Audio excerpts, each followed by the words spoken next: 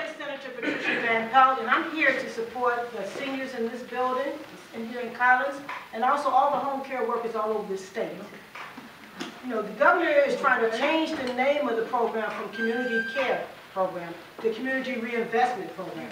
But it doesn't matter if you change the name if you're still snatching the services and the floor from underneath our seniors. You know that's right. Our seniors have paid their price.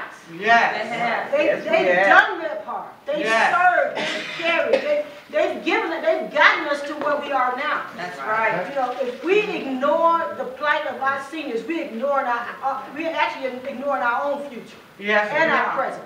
Because if we force seniors into back into the nursing homes, many of them into the nursing homes, it's going to cost the state a whole lot of money. So not only will we be raising the amount of expenses that we have, because they would have to go into a nursing home, but we're going to swell the unemployment rolls.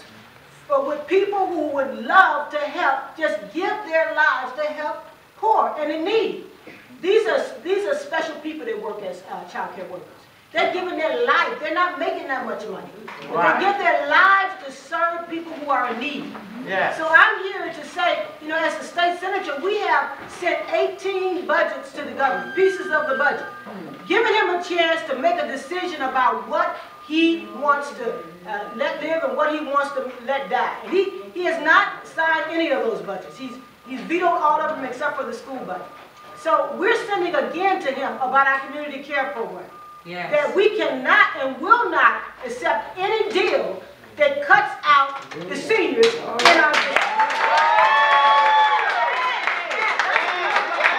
I know that's right. Cut out our seniors. We are costing ourselves hundreds of millions of dollars, and we are not fulfilling the primary obligation of the government, and that is to care for the most vulnerable, the poor, and those that are needy. So I'm just here to say I'm 100% behind the community care workers and 1,000% behind the seniors.